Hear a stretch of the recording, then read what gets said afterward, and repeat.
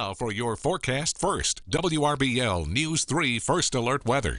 Well, clearly it's about this rain again, but it's not going to be long-lived. That's good in this forecast. But right now it's becoming a little bit more moderate to heavy for your commute home, and some thunderstorms could be rolling in for tonight.